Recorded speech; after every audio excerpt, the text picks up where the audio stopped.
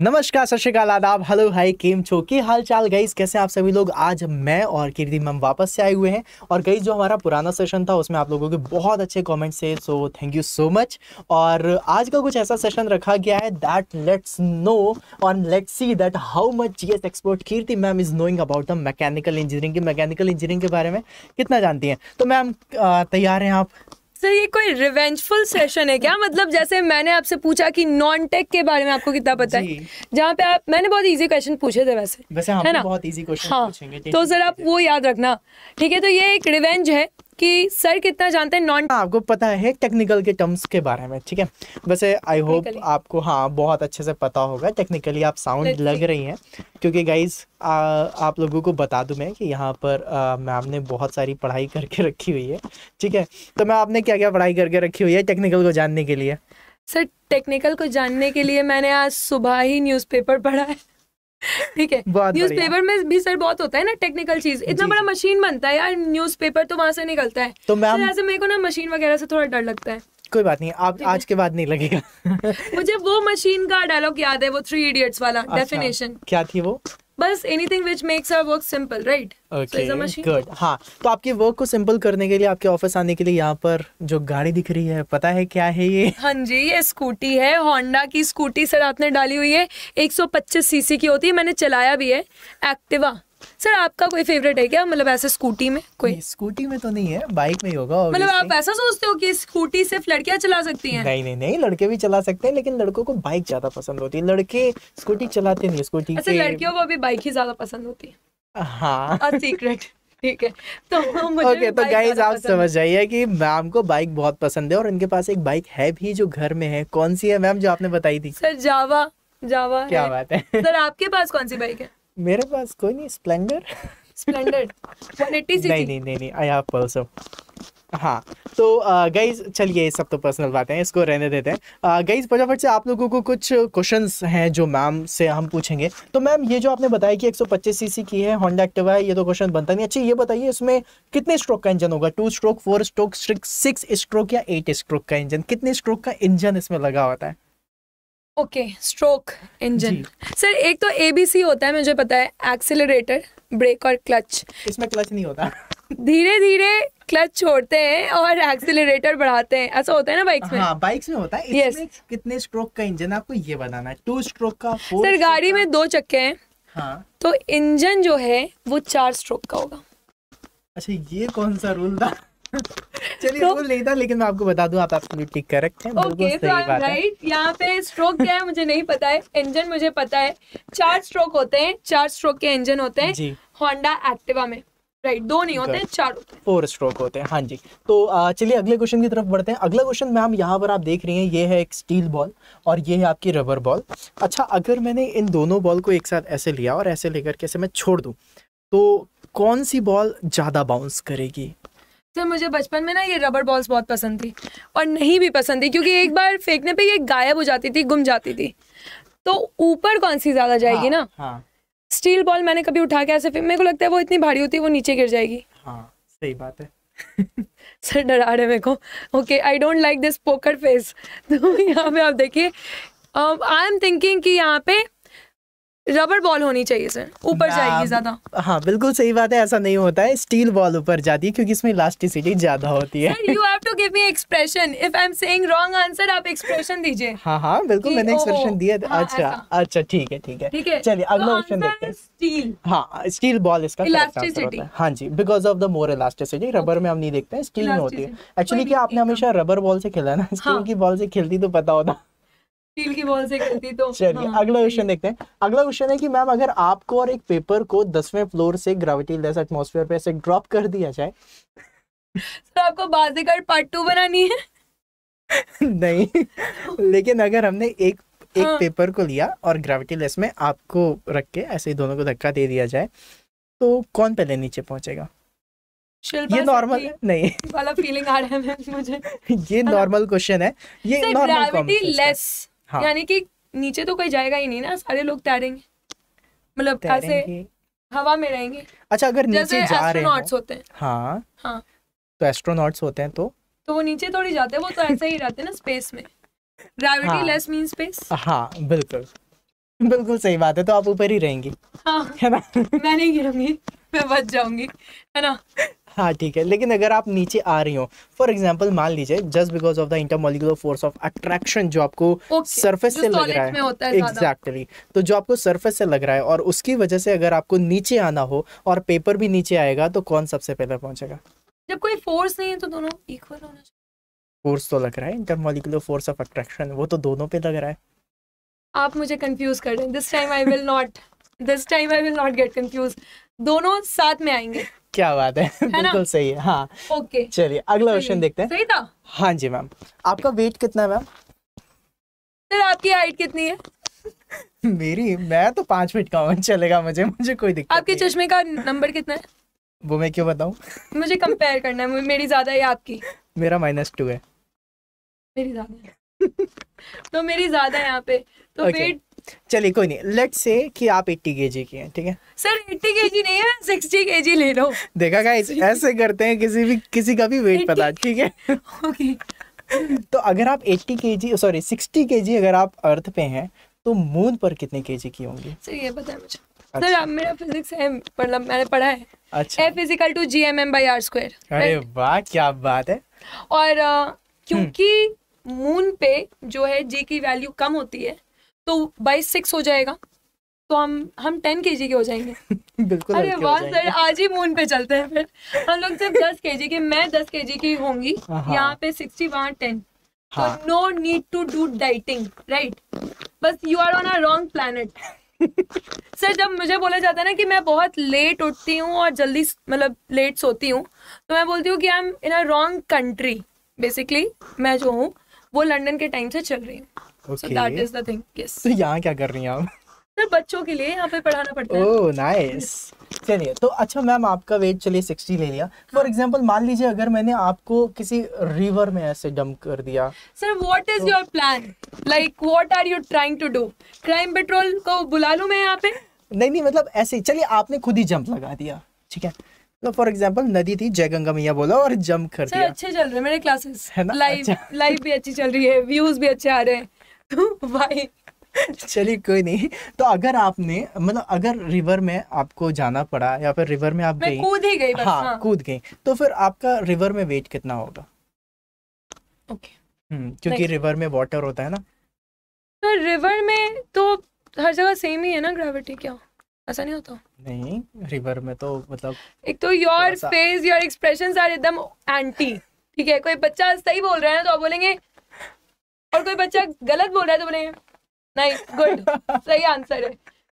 तो मुझे लगता है कि क्योंकि मुझे वो फोर्स लगेगा, मेरे को बाहर फेंकेगा, है ना, मैं हल्की हो जाऊंगी। बॉयंट फोर्स बोलते हैं। Yes, buoyant force.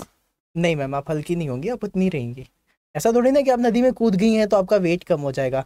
आपका एपरेंट वेट कम हो सकता है, लेकिन आपका वेट एक्चुअल रहेगा। Take, you know. तो देखिए, अगर एक बड़ा सा शिप है वो तैर जाता है, और एक छोटा सा कील वो डूब जाता है, what is the logic? That is something different. That is Archimedes principle. According to that, मतलब उसमें आंसर आता है, राइट? कि जो आपका वेट है और जो वॉल्यूम डिस्प्लेस होता है लिक्विड का, उसके बीच में डिफरेंस होता है, उसकी वजह से वो डूब जाता है। तो यहाँ पे मेरा वेट सेम रहेगा? ऑब्वियसली आपका वेट सेम रहेगा, लेकिन आपका अपरेंट वेट चेंज हो जाएगा just because of the upward force, that is buoyancy. Okay, right? mg is same. हाँ। ओके तो गाइस, मिल गया सब। अगला क्वेश्चन देखें। हाँ जी। अगला ma'am My questions were damn easy. ये भी बहुत इजी है। देखिए यहाँ पर आपको 5 वेसल्स दिख रहे हैं, उसमें हमने सेम लिक्विड भर दिया है। अब आपको बस ये बताना है कि इन 5 में से किस वेसल में सबसे ज्यादा प्रेशर लग रहा होगा। आप देख करके बता सकती है, चीटिंग कर लीजिए। प्रेशर किधर? प्रेशर ऊपर से इस तरह जो लगता है ना, तो मतलब जो प्रेशर है वो कहाँ पर लग रहा होगा? अभी तो मेरे को मेंटल प्रेशर लग रहा है। मतलब किस में प्रेशर ज्यादा होगा? इसमें प्रेशर होगा, इसमें होगा, इसमें होगा। मैं नंबर लिख देता हूँ, 1, it's 2, it's 3, it's 4 and it's 5। मतलब ऐसा सिर्फ सरफेस पे नहीं, पूरे नहीं, हाँ पूरे। मतलब फॉर एग्जांपल आप ये ऐसे ही समझ लीजिए कि यहाँ पर इस सरफेस पे, यहाँ बिल्कुल बॉटम सरफेस पे किस में सबसे ज्यादा प्रेशर लगेगा? सर आप मुझे पहले बताओ कि ये जैसे मैं जो हूँ, हाँ, वो एग्जाम के अकॉर्डिंग आंसर देती हूँ। हाँ, जैसे अगर मैं हायर लेवल पे देख रही हूँ तो मैं बोलूंगी सर ये तो एरिया है, जैसे बच्चे करते हैं, है ना, एरिया देखते हैं और ये देखते हैं, सब कुछ टफ बना दूंगी। अगर मैं इजी लेवल पे देख रही हूँ तो मैं बस फोटो देख के टिक कर दूंगी। आप लेवल बताओ क्वेश्चन का। आप फोटो देख के एग्जाम का भी, आप फोटो देख के भी टिक कर सकते हैं। हाँ जेई सब, हाँ जेई में भी आता है, एई में भी आता है, Okay. इवन 11 12 में भी हमने पढ़ा है। 11th 12th में भी पढ़ा है। हाँ। अब इज्जत की बात हो गई। ओके, तो आई थिंक सर यहाँ पे ना, ये मैंने भी कुछ थोड़ा बहुत सुना है, सब हाँ। सेम होना चाहिए। वाह क्या बात है। So guys, this is the concept ma'am, इसको हम लोग हाइड्रोस्टैटिक पैराडॉक्स बोलते हैं। यहाँ पर हाँ जी, इसमें क्या होता है कि आपका एरिया के ऊपर डिपेंड नहीं करता, जैसे जो आपका प्रेशर होता है ना, that is row into ji into H. तो ये जो प्रेशर है वो सिर्फ और सिर्फ हाइट पे डिपेंड करता है, और हाइट अगर आप देखें तो हर किसी की हाइट सेम है, इसलिए प्रेशर आपका सेम आता है। सर मैं ना इसमें कंफ्यूज होती थी, एक तो ये प्रेशर वाला हो गया, एक पोटेंशियल एनर्जी का भी यही है ना, हाइट का। तो जितना हाइट रहेगा mgh, और जैसे वो नीचे आएगा वो कम हो जाएगा, काइनेटिक बढ़ जाएगी, वेलोसिटी हाफ mv स्क्वायर। हाँ क्या बात है, मतलब देख रहे हो गाइस। चलिए अगला क्वेश्चन में आपकी स्क्रीन पे, ओ वाओ मैम इसको क्या कहते हैं? ये जो आपको दिख रहा है यहाँ पर, जो पिक्चर मेरा ढीला नहीं है, यस मेरा स्क्रू बिल्कुल टाइट है, फिट है ना? क्या बात है, स्क्रू कहते हैं। अच्छा, और मैम अगला क्वेश्चन है, ये जो फोटो देख रही है इसमें से नट कौन सा है? तो ये तो स्क्रू हो गया ना। हाँ ये वाला। हाँ हाँ तो ये नट हो गया। अच्छा तो बोल्ट कौन सा है फिर इसमें से? बोल्ट? हाँ हुसैन बोल्ट नहीं, नट और बोल्ट आप जानिए, नट बोल्ट होता है। दौड़ता है हुसैन नहीं बोल्ट। नहीं, नट बोल्ट बोलते हैं, नट बोल्ट मतलब ये NUTBOLT, नट बोल्ट, इस तरीके से इनका एक पूरा वो बना हुआ है। ग्राउंड नट कहाँ उगता है सबसे ज्यादा? हाँ कहाँ? इंडिया में।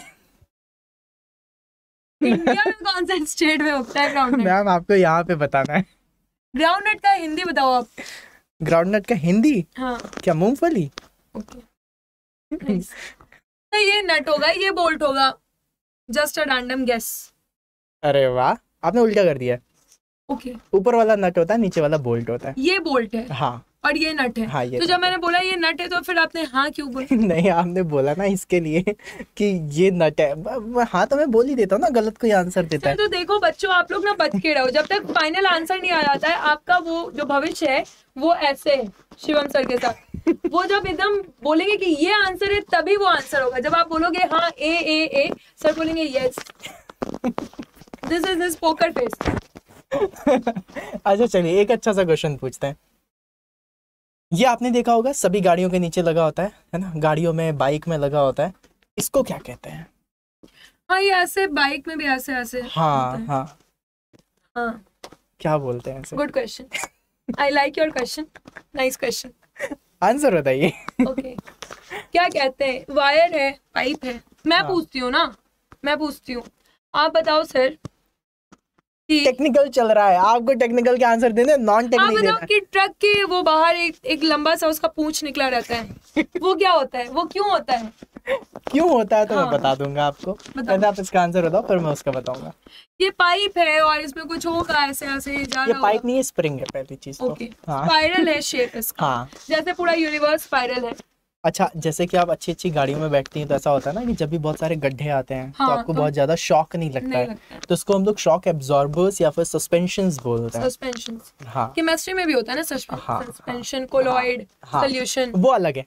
ये अलग है, इन्हें हम शॉक एब्जॉर्बर्स आप ऐसे बोल सकते हैं, राइट। और जो आपने पूछा था कि जो ट्रक के पीछे गाइस आपने देखा होगा एक चेन से बंधा हुआ एक चेन होती है जो जमीन में ऐसे ही टकराते हुए जाती है, वो इसलिए जाती है क्योंकि मैम अर्थिंग जो होती है ना, कई बार क्या होता है जैसे कि वायर वगैरह टच हो गई या फिर कुछ भी ट्रक में, तो मतलब ट्रक में करंट ना आए, वो पूरा पास हो जाए सरफेस में। तो ये करंट कहाँ से आ रहा है? तो वायर, अच्छा लाइव वायर, न्यूट्रल वायर, वो वाली? हाँ नहीं मतलब ऐसा नहीं, जैसे कि मान लीजिए रास्ते में भी जा रहे हैं और रास्ते में जैसे कि कोई इलेक्ट्रिक वायर आ गई और उससे टकरा गए, ठनका जो गिरता है, हाँ उससे हो गया कुछ भी, तो उसके लिए भी वो मदद करता है। तो अगर बिजली गिरेगी तो हम लोग ट्रक में बैठ सकते हैं तो कुछ नहीं होगा?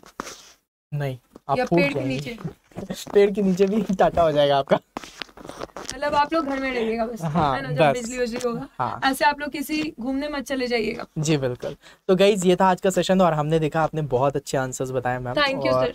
तो आप बताओ कि मैंने कौन से आंसर गलत बताए, है ना? हाँ मैंने कौन से आंसर गलत बताए? और सर आपका बाल का कलर क्या है वैसे?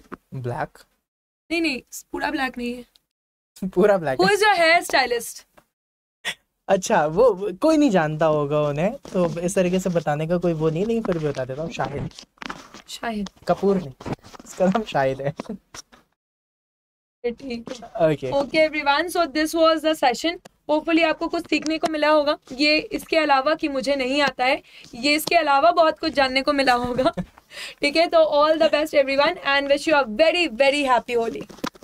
हैप्पी होली गाइस, और बहुत अच्छा लगा आप लोगों के साथ। इसी तरीके से आप सेशन पे बने रहिए, सेशन को लाइक करिए, शेयर करिए और चैनल को सब्सक्राइब कर लीजिए।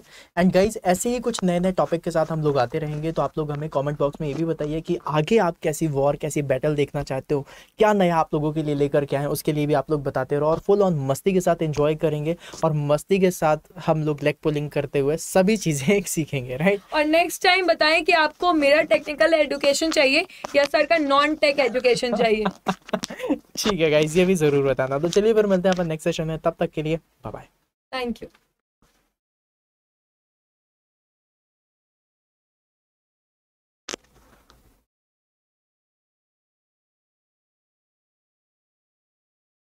हुआ ना।